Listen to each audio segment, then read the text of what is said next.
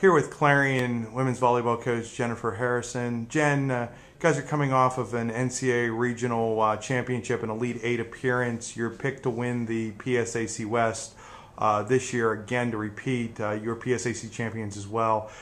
Obviously, expectations are pretty high. I'm guessing both externally and internally. Yep. Yeah, I mean, they're definitely high, but I think we're more of a day-to-day program, and the goal every day is obviously to keep getting better than we were the day before, and we are seeing that with a lot of players right now. The competition is getting a lot stiffer, especially in the outside hitter position, where we do have five athletes, including Kelly.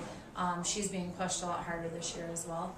And then, you know, with the onset of some injuries that happened last winter and then throughout the spring, we've moved some people around. So it's definitely a different dynamic.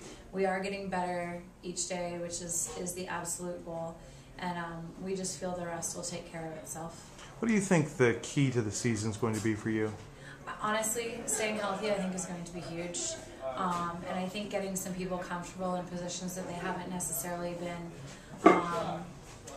comfortable with playing in the past, or even had a lot of experience with in the past.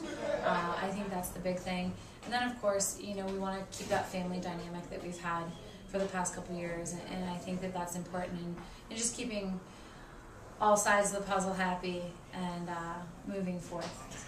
What's the key to, you know, last year was last year, this year is this year. They're obviously different seasons, and no matter what you did last year, it's starting, everybody starts 0-0 this year. So what's the key to returning to the level of play you had last year? I think, again, the hard work in the gym. You know, we talk a lot in our gym about work ethic, and not just from a physical standpoint, but more so from a mental standpoint.